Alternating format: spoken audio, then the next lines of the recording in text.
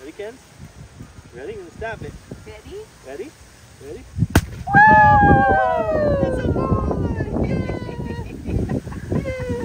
Stay tuned for Airgun Detective.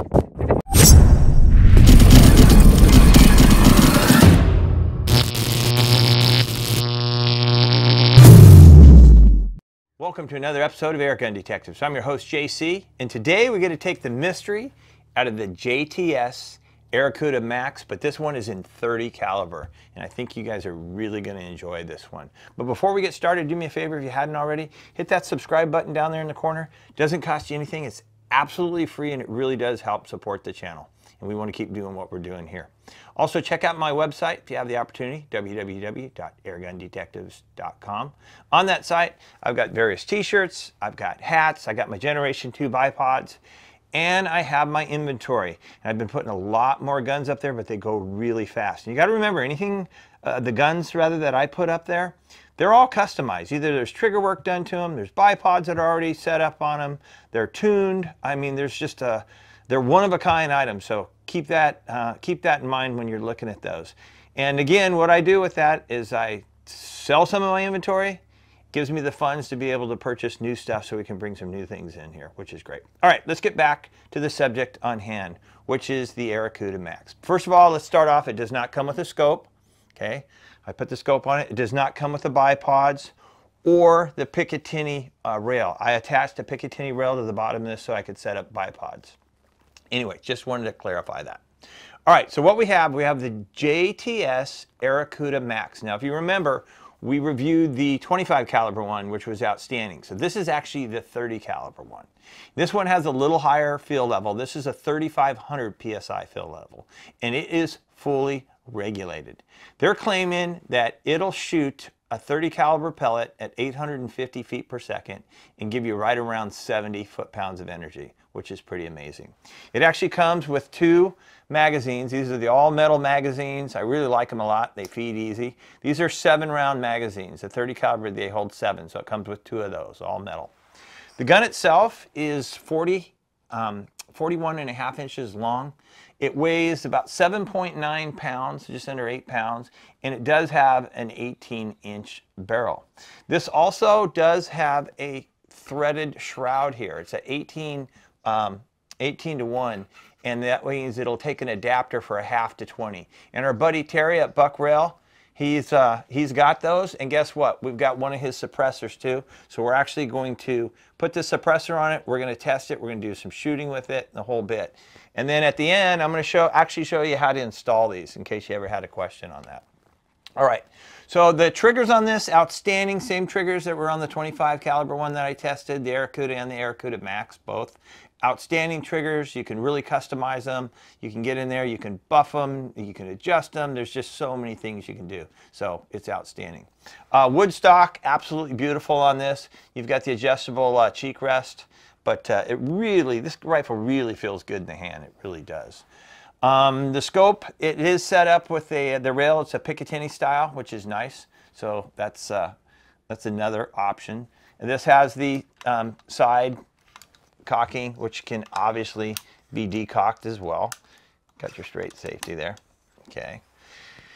Your safety right under here, which you just flip with your finger, which is no big deal. All right, but here's the great part. We're going to go out and test this thing, and we're actually going to test the performance, and I'm going to show you exactly how it performs. And then we're going to come back and we'll talk about it. So let's go have some fun. All right, let's test our Airacuda MAX 30 cal over the chronograph. I'm kind of excited for this. I have not chronoed this yet, just so you guys know. This is the first time I'm chronographing it. We're going to shoot one of the most accurate pellets out of this gun, their own JTS dead center pellets. These are a 45.06 grain. So we're going to shoot 5 shots. We'll average it out. But here's what we're going to do. We're going to shoot 2 shots without the suppressor, and then we're going to put the Buck Rail suppressor on there just to show you the difference in the readout. So 2 shots over the chrony, and then we'll put the suppressor on and do 3 more shots. So let's see what happens here. All right, shot number 1. 858. Man, that's some good foot-pounds of energy. Okay, shot number 2. 856. Okay, now let's put the suppressor on. Okay, as you can see, the suppressor's on there now. So let's do 3 more shots. All right. 854. Definitely cut the edge off that. Oh, definitely.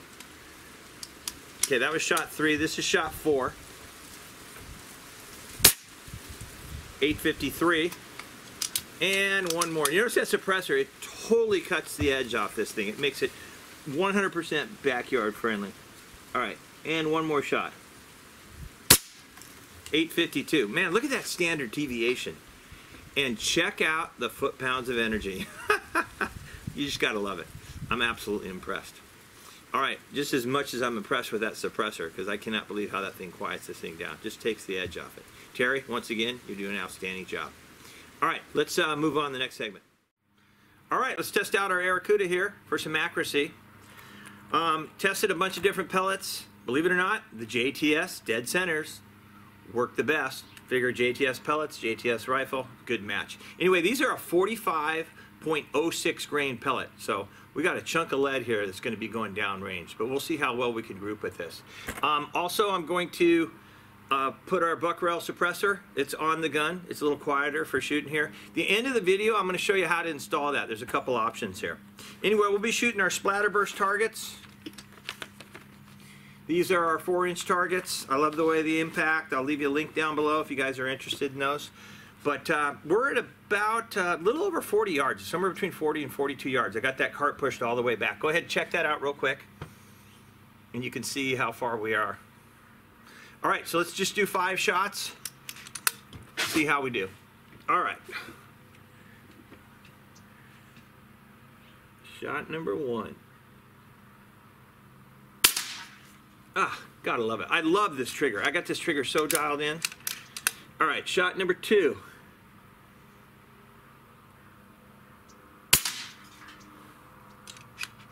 Shot number 3.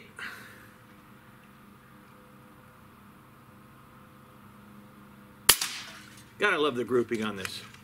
Shot number 4. And one more for shot number 5.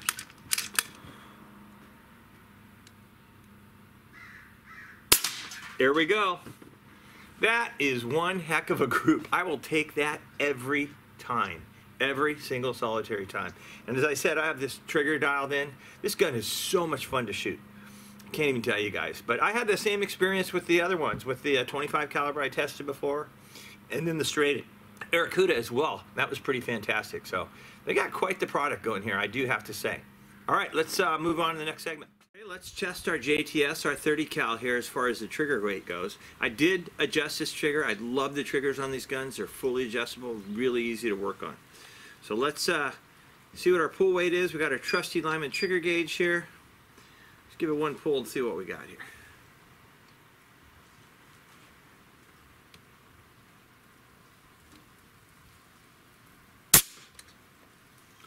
£1 pound, 7.6 ounces. 1 pound, 7.6 ounces. Yeah, you gotta like it. I got this thing dialed in just perfect. Anyway, and that's it's really amazing trigger. It really is. All right, let's move on to the next segment. All right, my favorite portion, you guys know, is plinking. And you guys are in for something special with this. This 30 cal, I did some practice shots with some of these targets that I'm going to shoot up there, these steel targets, and you cannot believe the impact. I'm excited to show this to you. But what we're going to be shooting is, once again, the JTS dead centers goes with the JTS rifle. That's that 45 grain pellet. And I'm telling you, over 70 foot-pounds of energy, and you're going to see it here. We're usual plinking distance. We're a little over 40 yards out. Go ahead and check that out real quick. You can see what we've got. We got 3 steel eggs, a little bird, and then we got the big ram. We'll hit the big ram last. But anyway, we'll start from the right side. We'll work our way left. And I want you guys to pay attention, seriously, of how hard this thing hits. Because it's a, it is a surprise. And once again, we're running our buck rail suppressor because it's nice and quiet for the backyard here. All right. So let's start with the one on the right.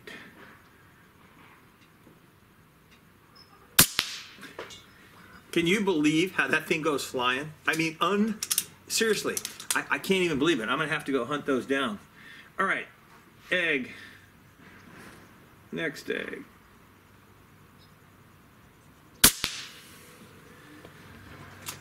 God, just devastating, I'm telling you. Next egg.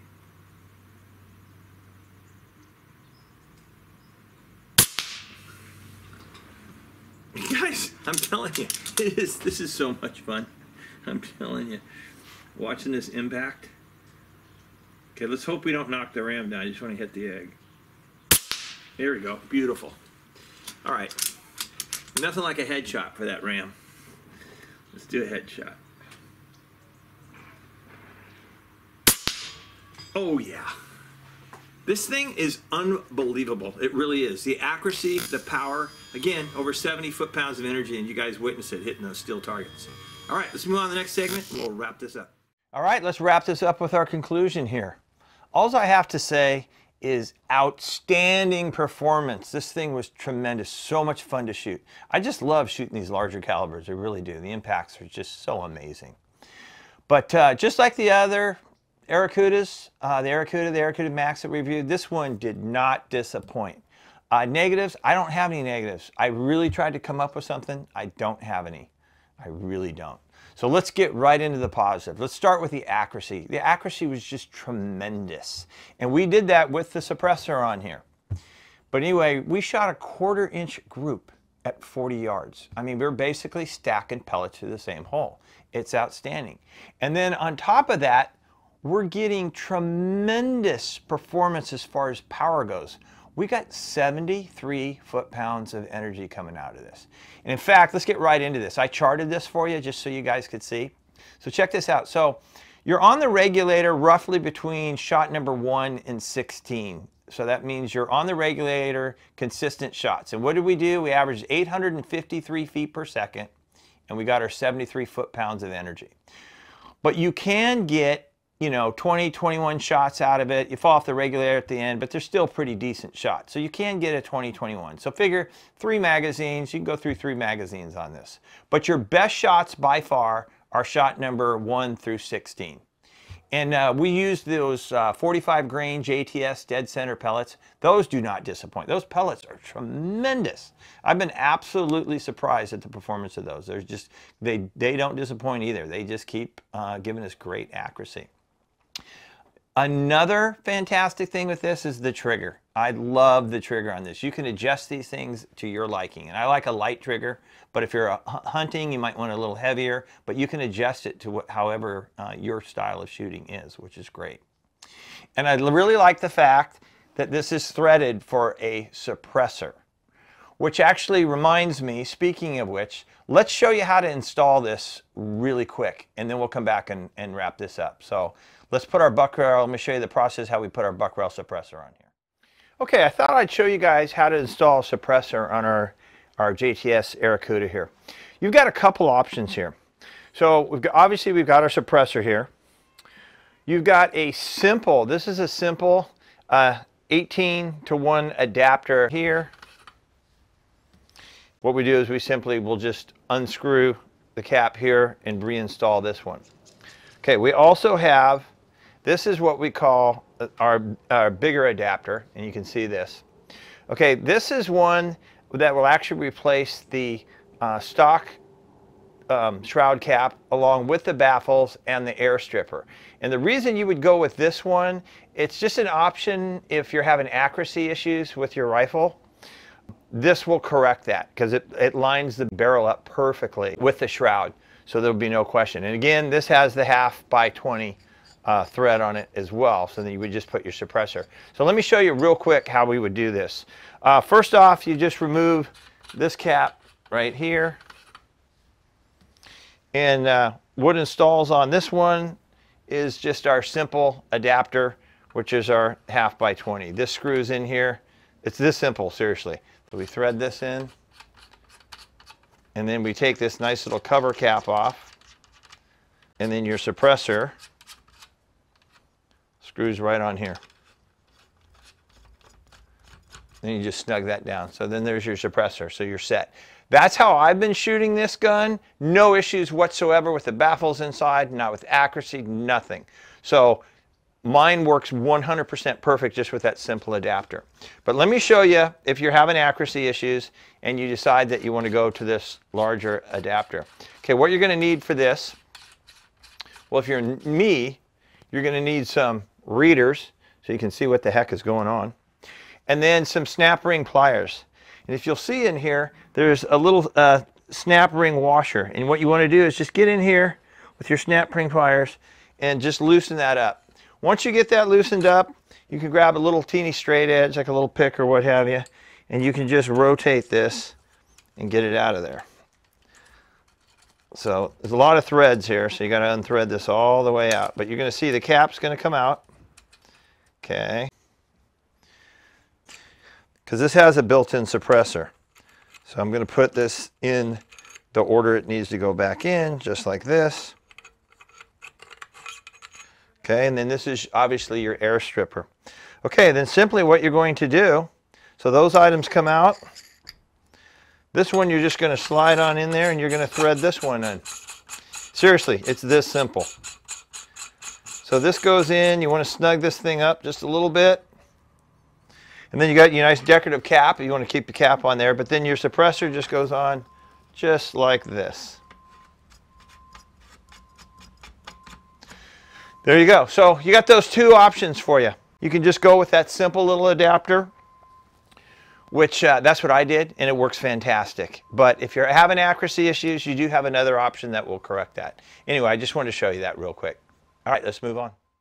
Okay, don't tell me that buck rail suppressor isn't the perfect match for this rifle. It really is. In fact, I'll leave you guys a link below for buck rail. Just click on that. It'll take you right to the website. But the amount of accessories that Terry has came up with for the various air guns is simply amazing. And I'm always throwing a challenge out there, and he's coming up with a new product. He really is. It's great. Okay, so the buck rail suppressors, fantastic.